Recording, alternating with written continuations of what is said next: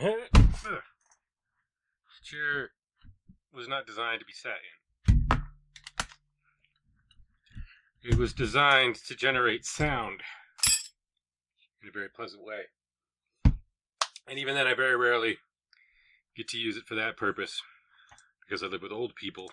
I put out this tweet in the hopes that people would come and watch the show, and instead I'm getting 30 notifications a minute about how fuckable that cartoon rabbit is and how wrong I am for not trying to figure out how to solve science's real problem, which is that they can't get their dick into a waifu that isn't real. But never mind any of that right now. So, let's talk about what I'm doing here. I'm going to make a series out of reading this book, basically. Because I'm not reading it, and I need to do that. So, if I oblige myself to read it live on stream and have possibly have conversations with people about it that may or may not be involved in said stream, which I don't know how that's happening.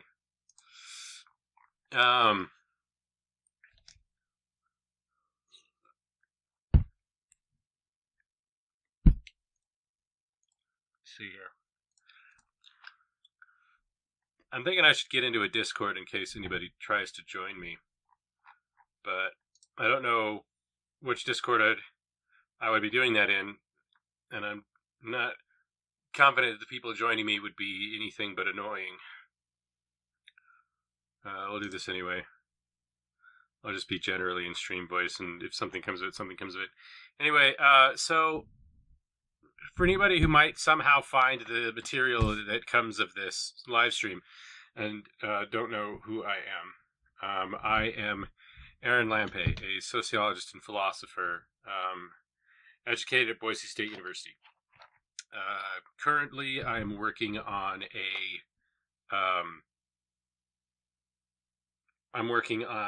thesis to do with the Phenomenology of Otherness, which is a huge project on a much bigger scale than I imagined it would be when I first started it. So now I'm trying to figure out how to deal with that. I'm drawing credits from it at the university, so there's work I need to do on it. And a lot of the work is in where philosophy and sociology come together. And that happens to be the wheelhouse of a theorist by the name of Thomas Luckmann, a late German, Austrian, American theorist, born in the late 20s. So this is a collection of things that Thomas Luckmann picked to put together into a book about the bridge between social sciences and phenomenology as a field of philosophy. And that is mostly what I am doing in the project that I'm working on. So this book could be very useful. Collection of papers, frankly, because that's what this is. These are like journal articles and such from, going all the way back to Mead, and then up through I think like the 70s. I think this was originally printed in the 70s. So that's neat in and of itself. Is like Herbert Marcuse is in here. I don't even know who Herman Lube is, but they're in here. Aaron Greenwich. I like Schutz. Schutz is in here. Alfred Schutz. Luckmann's own paper here. Benito Luckmann. Burkhart Holzner.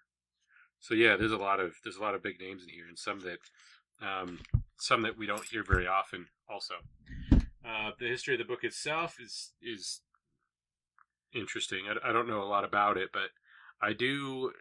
I am currently working under the assumption that there weren't very many of these made.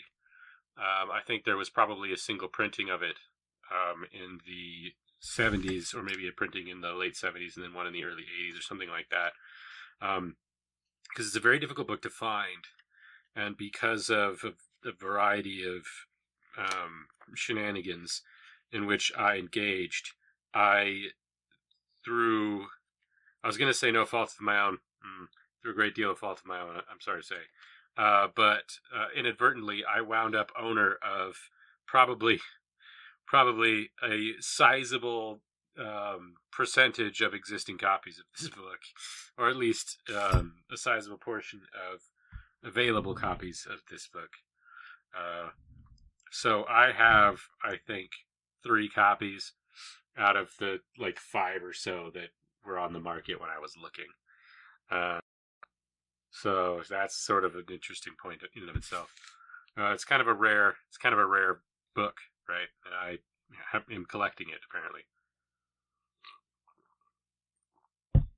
I did not mean to become a rare book collector, but here I am. So I'm not sure. I don't know if it would be responsible to get into it today. I guess this first one seems very short. I could read the preface, I suppose. But anyway, I want to go through this entire book beginning to end. And doing it on stream seems to be the only way that I can ensure that I will do so.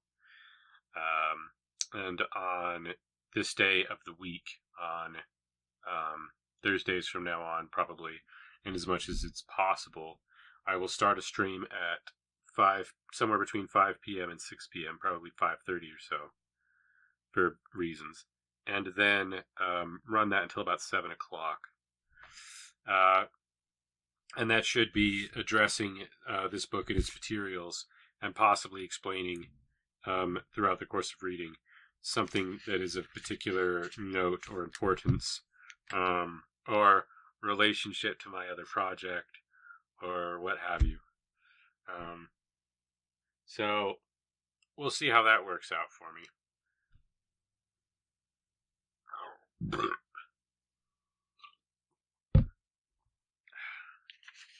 Let's begin by reading the preface then. The preface is by, I assume, Thomas Luckmann, although most of the articles say at the bottom, and this one just says preface at the bottom. Yeah, Thomas Luckmann. Okay, good. Just want to make sure of that. Maybe we can go over Thomas Luckmann a little more. Taught in Germany, born in Yugoslavia, philosophy and linguistics, married to another theorist, Benita, as we were talking about earlier, sociology of knowledge and religion, and the philosophy of science. 1966, co-authored Construction of Reality, treatise on sociology of knowledge, with Berger, which is one of the pivotal works in my education, one of the most important things, references that I've encountered in my time at Boise State and as a sociologist. So,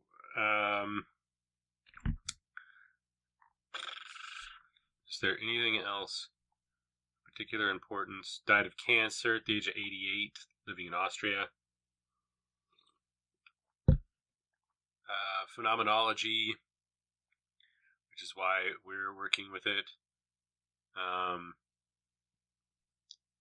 Worked under Alfred Schutz. Modern Society's Knowledge Communication. It has a theory of social action.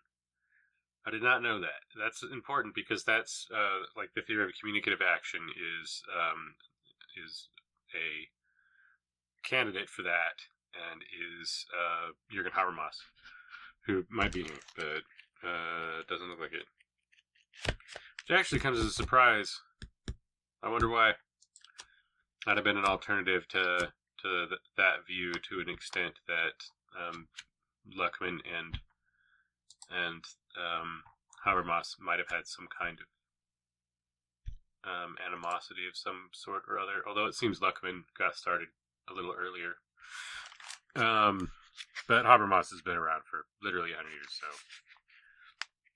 so. Let's see. Reading now.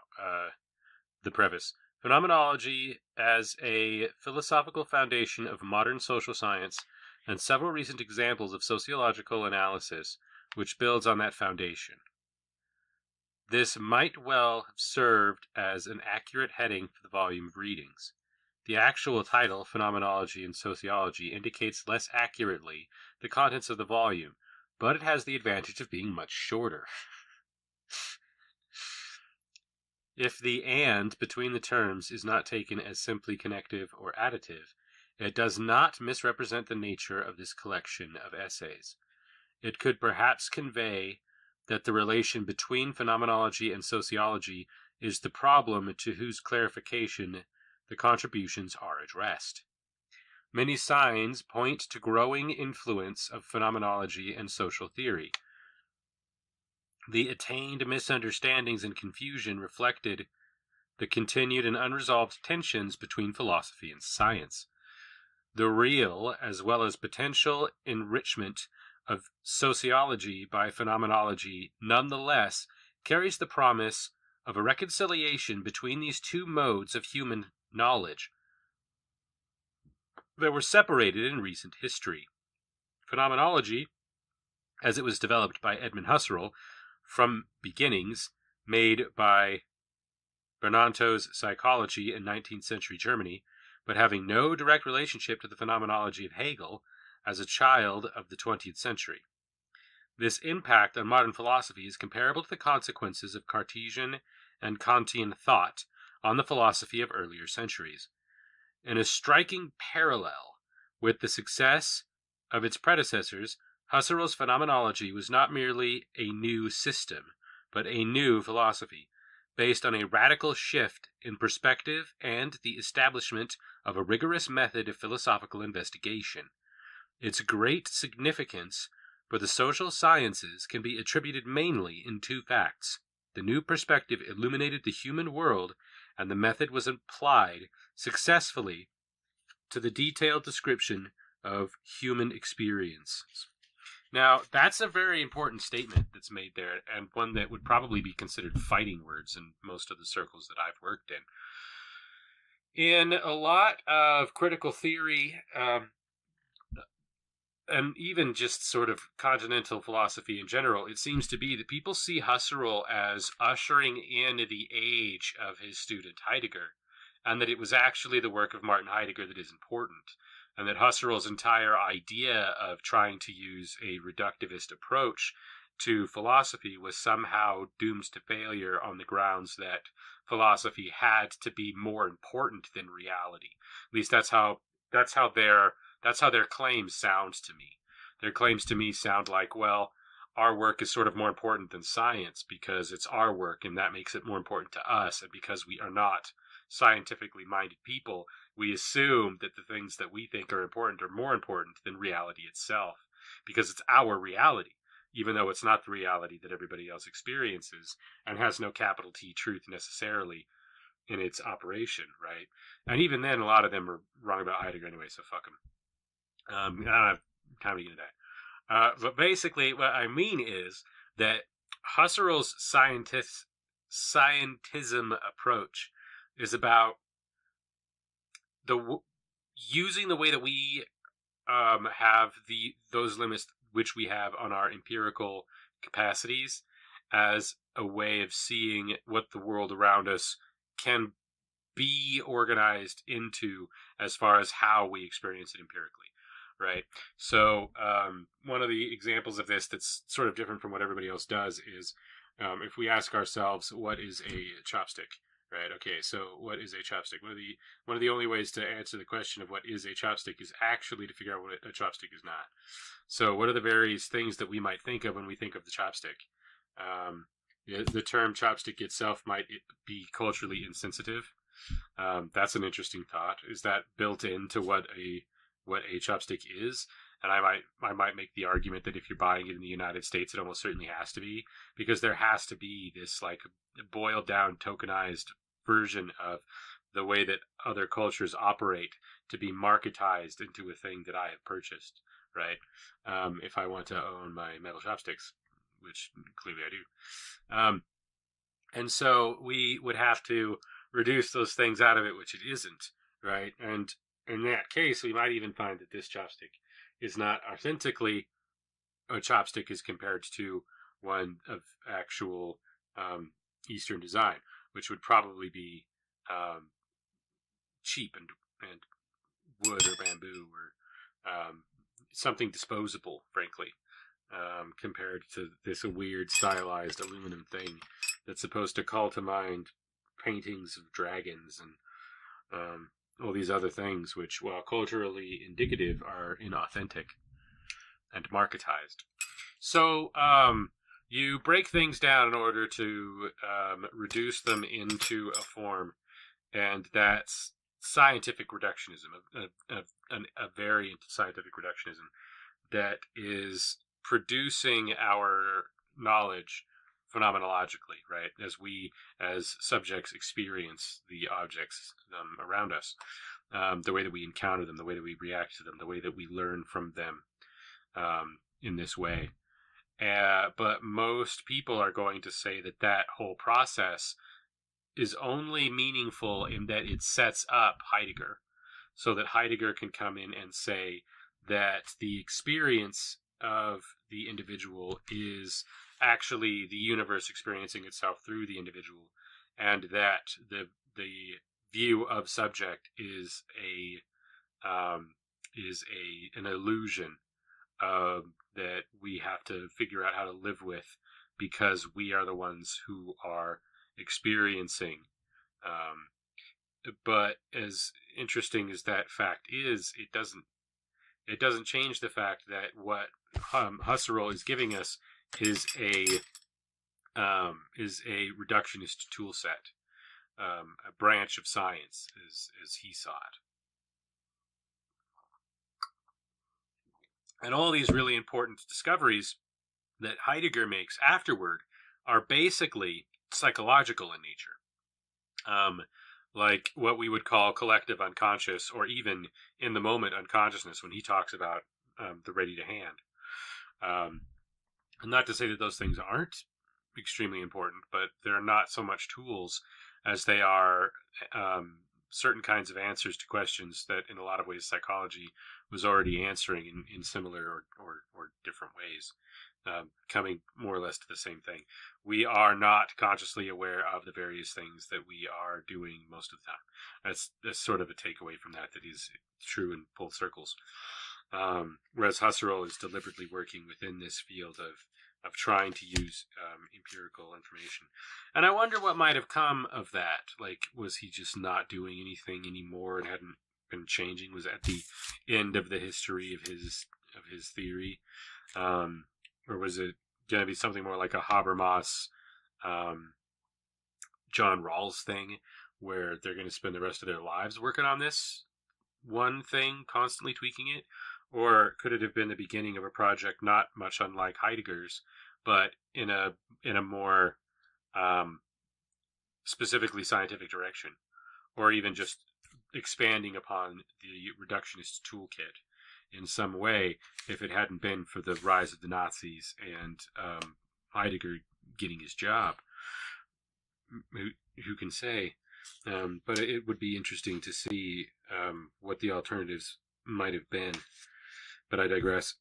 Despite the scientific rigor of its method and the vast program of phenomenological research inaugurated by Heidegger and continued by the following generations of phenomenologists, by Husserl, my mistake, and continued by the following generations of phenomenologists, phenomenology is not a science in the common understanding of the word. Its perspective is ecological. Egological. Damn.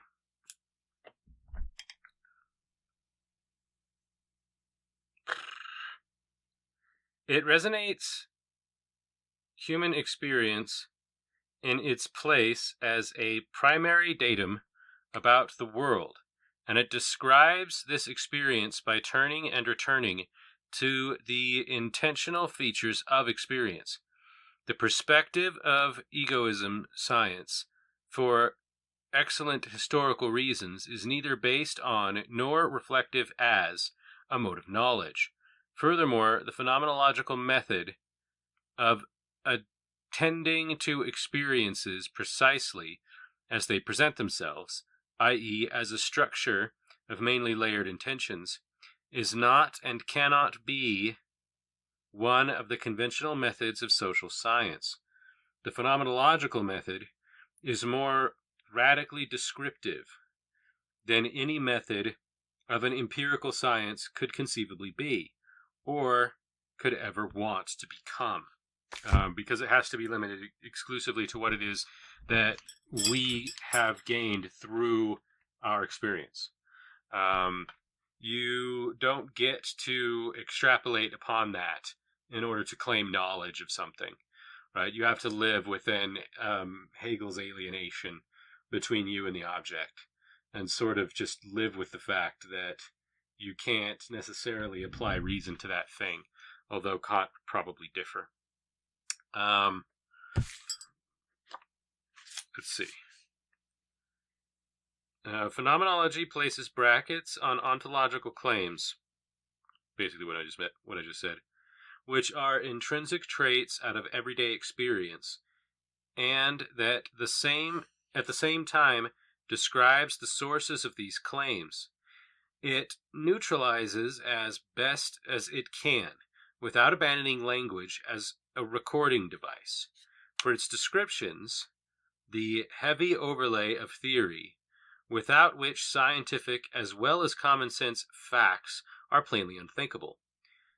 It shows on what conscious activities such theories necessarily rest. Phenomenology describes the constitution of our experiences by recourse to the most direct evidence available. Its criteria or verification differ, however, from the use of the good purpose in the social sciences. In contrast, the epistemologically naive observations and measurements of more or less public events that we practice in the social sciences when we look for data, the data of phenomenology, are of a more elementary nature. We find them by inspection of our own experiences, by using the methods of phenomenological reduction. We process step by step from the historically, biographically, socially, and culturally concrete features of everyday experience to its elementary structures. This is a procedure that differs from the inductive generalizations of empirical science. Eventually, the results of inspection and reduction can be communicated in a further step-by-step to fellow man, to fellowman. The fuck is a fellowman? It's like somebody in a fellowship, I don't know. To fellow men, with a hyphen. By recourse to evidence of the same kind on their part, they can be intersubjectively verified, but this is a different method of verification or corroboration from that used, in fact, or appealed to as an ideal in the social sciences. The goal of phenomenology is to describe the universal structures of subjective orientation to the world, not to explain the general features of the objective world. Now, the reason that's important is because when we think about, like, what the project that I'm doing is, when we think about the things that are happening in the world around us, that process is extremely referential, and the information that we are applying to it comes from somewhere, right? And so what we're doing when we're talking about this reduction is to say all that we can use here is description in some way of what we are encountering and nothing else. So I am encountering the shirt that I'm wearing currently in that I can feel the fabric on my person. This is an empirical truth. I can see the imagery. This is an empirical truth. I also know an awful lot about this branding. And about Boise State and the way that they manage this branding, which is different from their athletics group, which has a different form of branding, which is legally distinct from the university, despite taking funds from the same sources. Meaning that essentially, the people of the state of Idaho and the student body all pay an awful lot of money in order to give the athletic groups a way of generating income from selling licensing. Which is a very disturbing prospect. But none of that is viable currently because all of that requires information that is well outside of this reducible process. All of that information would have to be applied in some other way. So when we're talking about how human beings interact with one another and otherness is generated on the phenomenological level, what we're saying is when a human being encounters another human being, something happens. And using this reductive mode of thought, I want to know what that something is. And I'm going to describe what that something is on that level. And then, using a similar idea, we can start to put the rest of these building blocks that we're talking about that lead to the understanding that there's a fundamental problem with Boise State's branding, for example. That all has to be able to come in piecemeal through an equally reduced process. The idea being that eventually we will know from what we can take away from the experience of the other as the object of the subjecthood of the experiencer in tandem, right? Up through a development of a society to where the building blocks for identity come from that tell the person who their self is versus who the other is, and all this other stuff, where all of this comes from, where the baggage exists, how it's applied, and then how the other is framed in their mind versus how the self is framed in their mind. And these are the tools for doing that. Okay, the conservative opposition to this development, no, we are wrong. We haven't talked about sociology yet. Sociology is not much older than phenomenology. It is a relatively recent discipline, and a group of sciences that are, despite a venerable prehistory, which goes back at least as far as Aristotle, children of the modern age. Rational thought about human affairs is not an invention of our time, but formerly, social theory had to contend with religious monopolies on the interpretation of the world, especially, of course, of those sectors of the world that were politically sensitive, i.e. the polis and its affairs. From the Athens of Socrates, where the first systematic attempts were made and suppressed to employ reason in analyzing human conduct, to medieval Islam and Christendom, this monopoly was only rarely relaxed, and it was never abandoned completely. Ever since the Renaissance in Europe, however, it was enforced less rigorously and less effectively. The slow but irreversible emancipation of physical science from religious control carried the promise that budding social sciences, too, would be allowed to mature without the straitjacket of dogma. But the secularization of traditional social theory did not lead to a new social science in pursuit of understanding the social world as a human reality. As soon as social theory was tentatively freed from constraints of a traditional religious worldview, it was subjugated by a new cosmology. A Copernican, Galilean, Newtonian view of the world was adopted as the ultimate model for the scientific analysis of social reality. So there's some problems with that, with these statements. It's not to say that Luckmann's wrong, but there's some stuff in there that we need to take with a grain of salt because it involves a very specific series of declarations about history and the way that it had a tendency to be taught across Europe, which weren't necessarily true. Luckmann himself was probably well aware of the fact that there was a great deal of scientific and mathematical knowledge, which, while probably by some argument or other very much under that monopolistic yoke of Islam, they were still very much developing things that were not themselves dependent upon religious belief and not necessarily connected in any way to religious belief, or of the theocracies of Islamic caliphates. And a lot of what was happening, like Europe in its dark age, after the fall of Rome, was backsliding in a lot of places and in a lot of ways, while in the Middle East that was not happening, and they still had a lot of these unbroken chains of knowledge and information, and we're still working with them. So it's a little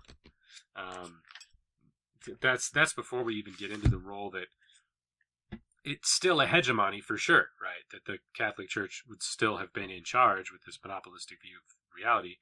But they funded most of the research that was going on. Most of the people who had enough education to be doing anything were trained by the church and were religious.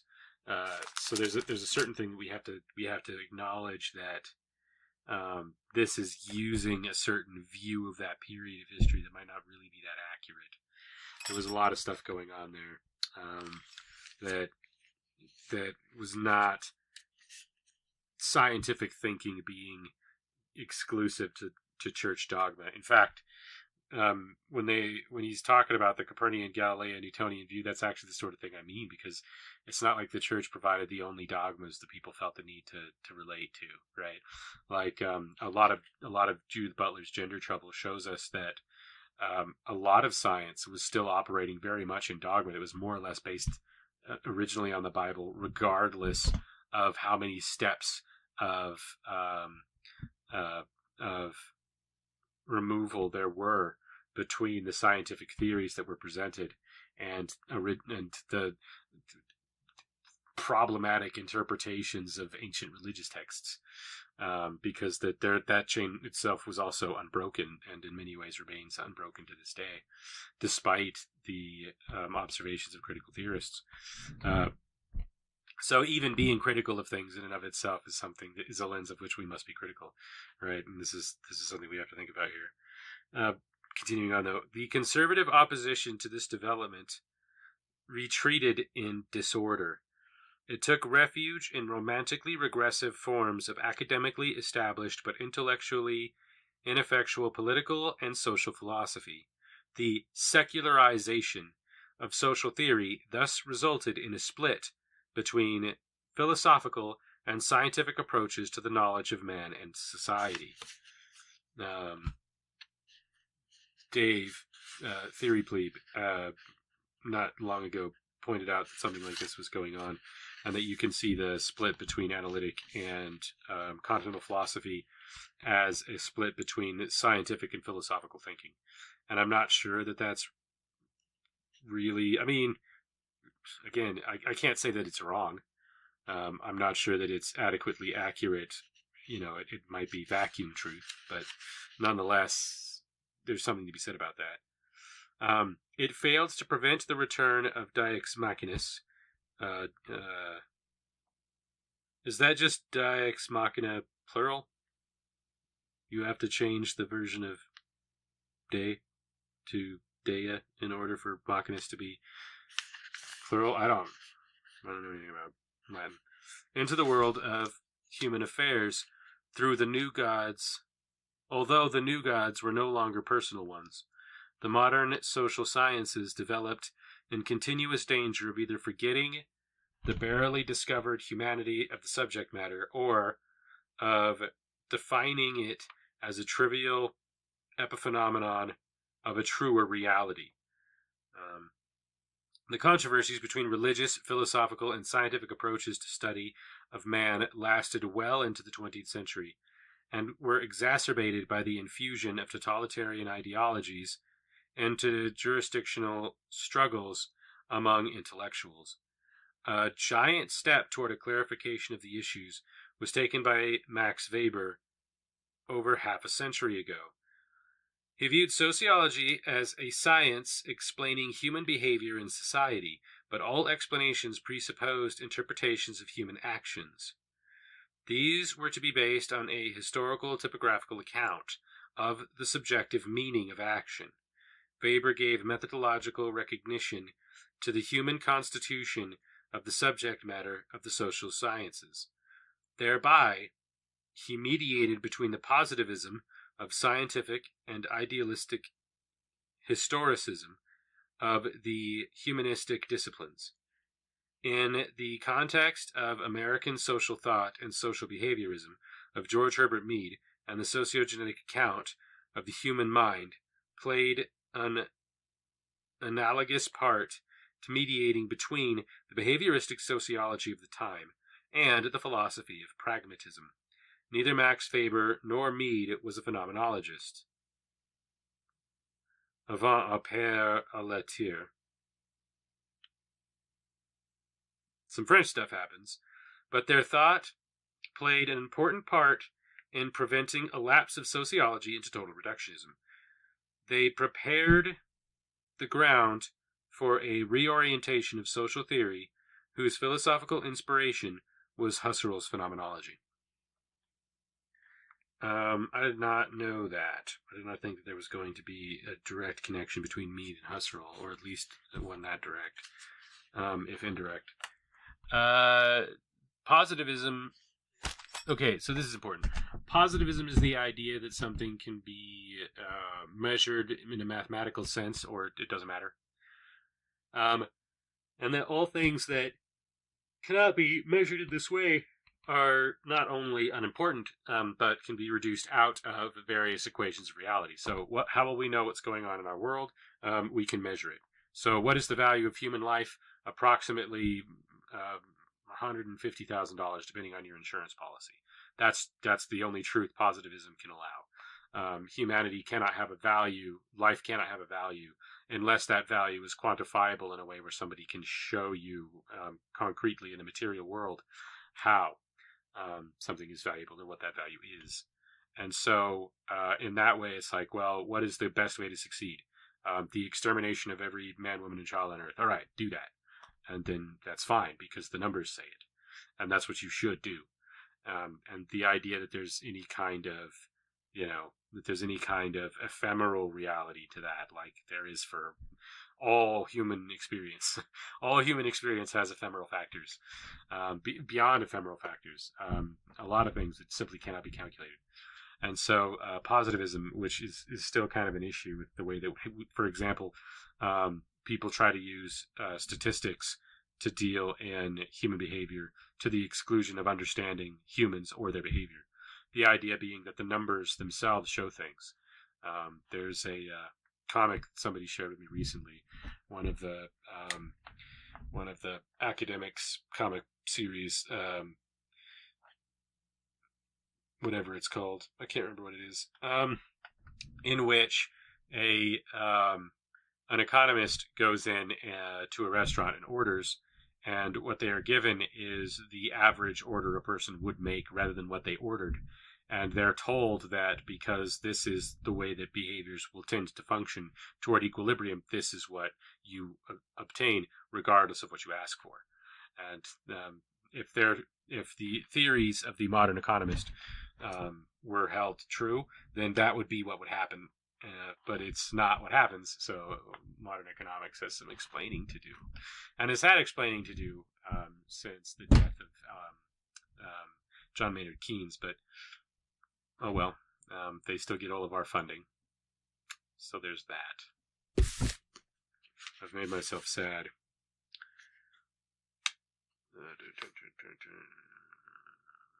Phenomenology appeared as the most stable candidate for the philosophical foundation of social science that was willing to define its domain as that of a human action of experience, and its goal is the rational and systemic understanding of the domain. By laying bare the universal structures of subjective orientation to the world, phenomenology could provide a general matrix of terms for casual, functional, or, for that matter, dialectical analysis of typical human actions or the consequences for concrete, i.e., historical societies. The social sciences face a basic theoretical and methodological problem. The human world, whatever else it may be, is a man-experienced world, and is in part man-made. The objective features of historical social realities rest in some fashion on universal structures of subjective orientation in the world, but precisely how they rest on them, and what precisely these structures are, seem to be questions that an empirical science is not equipped to answer. Those questions may be taken as a point of articulation between phenomenology and social theory. I don't understand that. Historical social realities in some of the...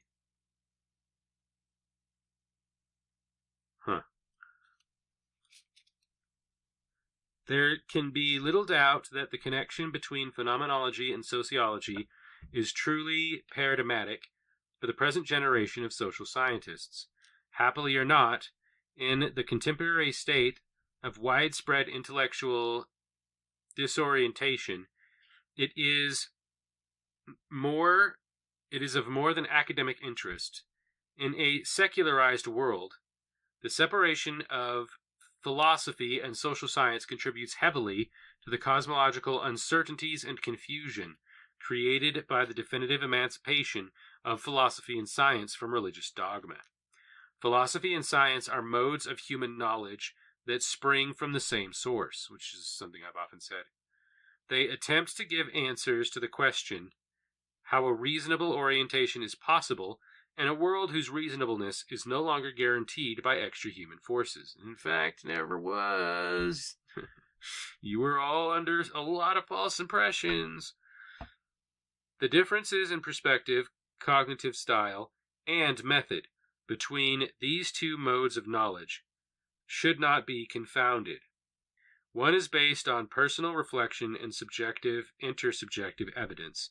The other on impersonal investigation and public evidence.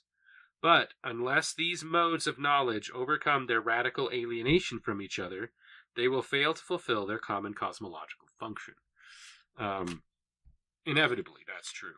Because the issue is, if you wind up with these dogmas we're talking about, right, then you have to have a universe to which the things are applied regardless of whether or not they're true. That's inevitable.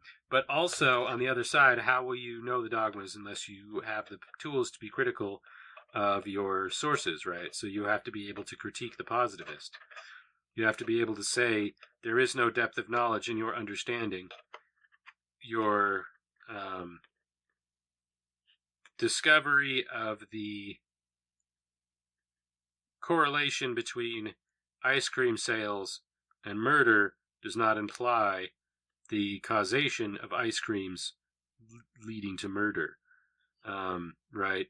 You need qualitative thought for that. You need to be able to investigate logically and meaningfully what you have to deal with here. I am going to reach over here and grab a can of Arrowhead water. And then we will finish Luckmann Volume probably. We are reasonably close to the end. Well, it's the Luckmann Volume. The preface. We're not going to finish this book for maybe a year and a half at this rate, probably. I mean, it's not long, but it'll probably only be half of a reading a session if my past is any indicator. Be that as it may, the degree to which the contributions collected in this volume illuminated, from various points of view, the relation between methods, the goals and the domains of phenomenology and sociology, was an important creation. What? Was an important criterion for their selection. It's a little dark in here. I should have turned the lights on. I'm a legally blind man trying to read a book in the dark. It was the main criterion for their inclusion in the first part of the volume. The physical scientist, psychologist, and philosopher Aaron Gerswich, and the philosophers Maurice Merleau-Ponty and Alphonse de Willens, and other scholars working in the period between the 30s and 60s continued to work the work of Husserl in a critique of empiricist psychology and in reconstructing the philosophical foundations of social science. The biologist-philosopher Helmuth Plessner, who, with Max Schuller, became one of the founding fathers of the modern philosophical anthropology, followed an independent but often parallel path. It is, however, undoubtedly the lawyer-economist Alfred Schutz, yes, my boy, the student of Max Weber and Edmund Husserl, and a friend of Aaron Gerswich, who is the central figure in the phenomenological reorientation of social theory. The direct influence of his work on sociology in the United States, the European continent, and recently Great Britain is considerable. Furthermore, the thought of Schutz influenced Harold Garfinkel. Yeah, I fucking love Garfinkel. And Aaron Susserl. Succorel? Aaron Succorel. Sickerel. And is thus one of the sources of what came to be known as ethnomethodology. Yes! I do a lot of ethnomethodological approaches to sort of undermine the normative states that people are in during ethnography. You got to breach that habitus if you want answers. His teachings at the New School for Social Research in New York City, decisively influence a whole generation of students of philosophy and sociology, which included, among others, Maurice Natanson,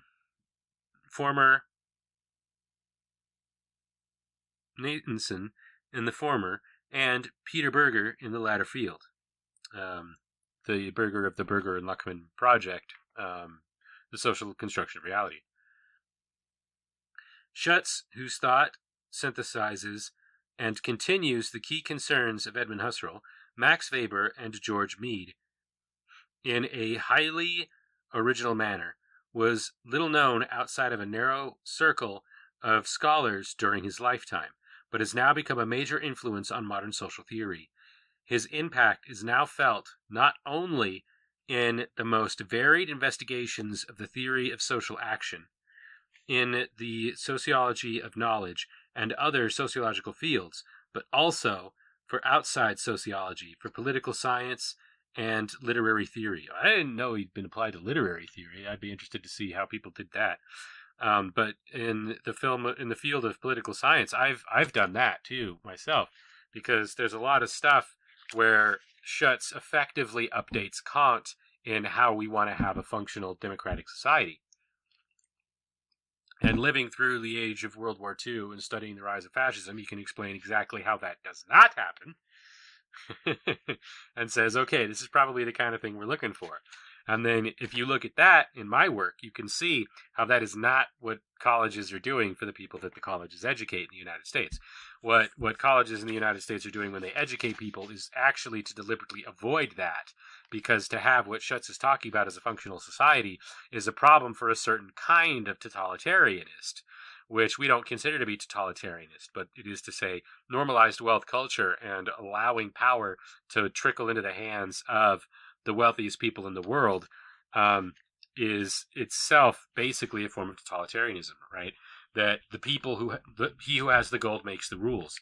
And Schutz is pointing out problems to that universities today really don't want people educated about, because they would like the people with the gold to continue making the rules, because they work very closely for, have a lot to do with, or in some cases are the people with all that gold. The interests are badly vested. To the extent which I find difficult to assess accurately, the editorial choices were influenced by my theoretical views. Obviously. So he's critical of himself in this sentence. Lovely. Instead of presenting my own positions in an introduction, I have chosen to keep the preface short, thankfully. But I have included in this volume an adapted version of an essay in which I deal directly with the relation between phenomenology and sociology. I'm looking forward to that. That's one of the ones that I meant to read a long time ago, never got around to. For very personal reasons, if nothing else, that one's going to be very important.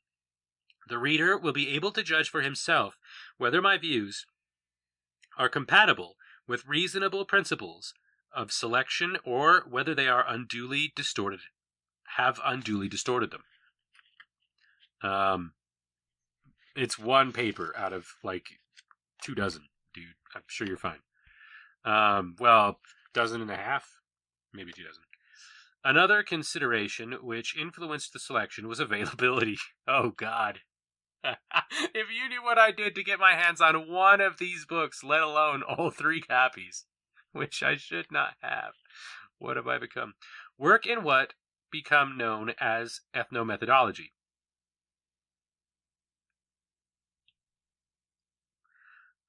Another consideration which influenced the selection was availability. Period. Space. New sentence. Work in what became known as ethnomethodology, for example, led a subterranean existence for years, but recently so many collections of ethnomethodological writing were published and are easily available to the public that there seemed no purpose served in reprinting examples of it in this volume. Oh, that's the opposite of what I thought. So this is the rare shit. Fucking sweet! Nussum, they don't feel so stupid for accidentally getting 3 copies of this book. Although spilling coffee on this one is still a blunder for which I have to take responsibility and be very, what's the word I'm looking for here? Hard on myself, I suppose. Similarly, some recent work in so-called phenomenological sociology found its way into print. Very much of the same can be said about symbolic interaction, ethnoscience, so-called cognitive anthropology, etc., whose real and acknowledged connections with phenomenology are much less direct than those of phenomenological sociology and ethnomethodology, but which are especially interesting as examples of an elective affinity between intellectual traditions of dissimilar origin. They increase the plausibility of the hope that the social sciences could well find a cogent philosophical foundation in phenomenology. A further factor governing inclusion and omission was my decision to use only original versions of published papers, unless the author was in a position to edit the paper themselves. With the exception of a few essays expressly written or adapted for this volume, excerpts from books were excluded. I did so for reasons which I consider good, but it must be admitted that this principle eliminated some important work from consideration. The interested reader should therefore give very serious consideration to the list of further readings at the end of the volume. I have a feeling that that's going to wind up... yes, thus ends the preface, Thomas Luckmann. I have a feeling that that's going to be very much a article of its time. That's going to be part of when the book was developed and written and how things were done back then. Because, of course, this is all before JSTOR and that kind of shit. In these days, a lot of times, by the time somebody in the more or less general public were going to get their hands on academic theory, it was going to have to have gone through somebody that wanted a position to mass produce it, right? And there had to be a reason for doing that. It's still relatively innocent, I think, in the 70s, but that was the beginning of the neoliberal turn. So by the time we're talking about the late 90s, you're looking at figures like Steven Pinker and people like that. Psychologists mostly, because they get the most funding to begin with. And then they sell books that are things that anybody can buy. And those books tell them that their view of the world is acceptable to have, and then allow them to sort of avoid the repercussions of critical thought, and actually harm society at large. while making the psychologists very wealthy. And that's part of the whole neoliberal turn. But we can use that as a lesson, although that one's much more harsh. It's also much more stark, to look back at what he's bitching about when he's talking about versions of it being rewritten for books that are going to be published. Because somebody's vested interest is somehow reflected in the rewrite. So he needs the original versions, right? And even then, he's talking about the 70s, as I was saying, so it's probably much worse as things go later on. There might be 45 minutes left. There's somebody in the chat. I don't know if they're particularly interested in what's happening right now. But there could be other directions we could take this thing. To go on talking about more information to do with Thomas Luckmann personally. Perhaps talking more about Schutz or Garfinkel.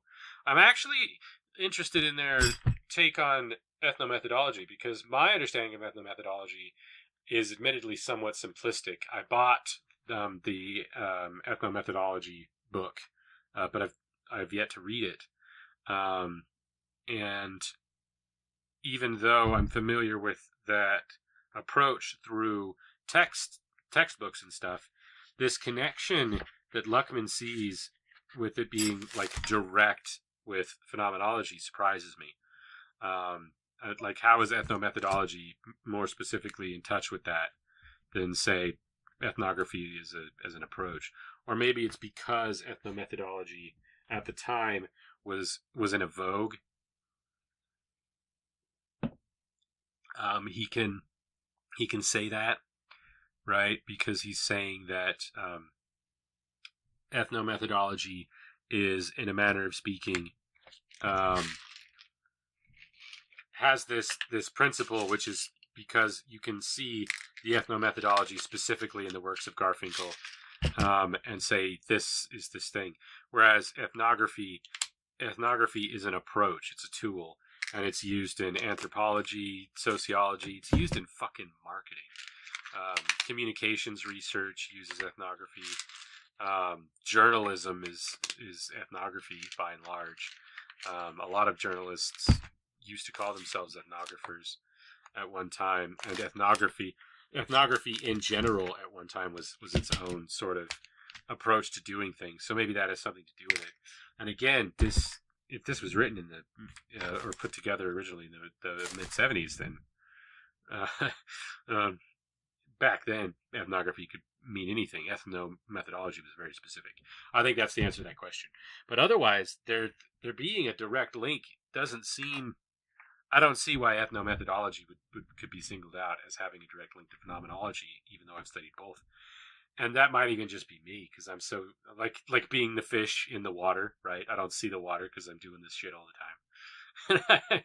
And to me, it's just like, but it's completely different because of hairs that I've been splitting in my head for 10 years now. Who can say 10 years? It hasn't been 10 years. 2013, 7 years. It's been 7 years. It'll be 10 years in 2023. Wow. In 2023, I will have been specifically in sociology longer than I was in kitchens. That's mind-blowing. What are the implications of that, phenomenologically speaking, huh? I can reduce that down to me being old. Through phenomenological reductionism, I can say that Aaron Lampe is old. Because of there's too many things that are 10 years or more. All right.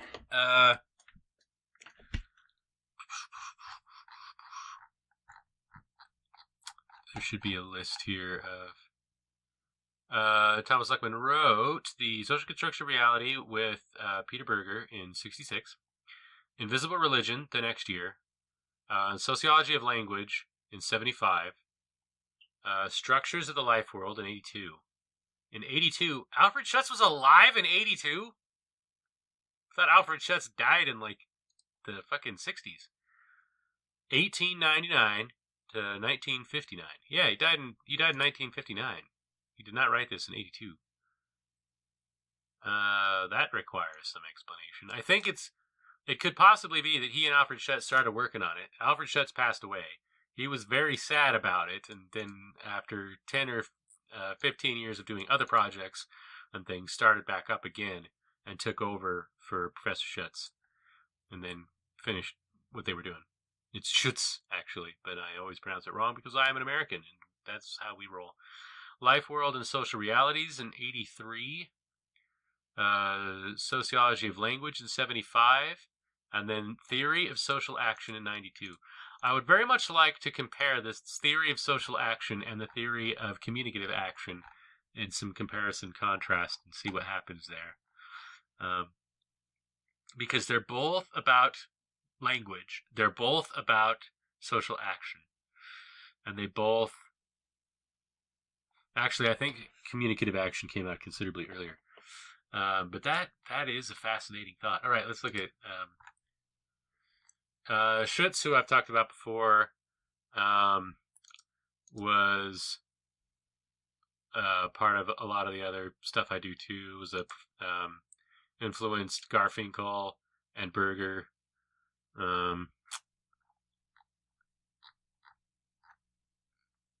Let's see. Selected bibliography is enormous. Oh, man. On multiple realities, philosophy and phenomenological research. Sartre's theory of the alter ego, philosophy and phenomenological research. There's loads of philosophy and phenomenological research. Loads. Then you get to the 50s. He's writing for various journals. 66, he writes The Problem of Reality, which includes studies in social theory and studies in phenomenology and philosophy. Phenomenology of the Social World comes out in 67. Phenomenology and Social Relations in 1970. Skip ahead to 82, Life Forms and Meaning Structure. See, this is after he's dead. A lot of these are posthumous.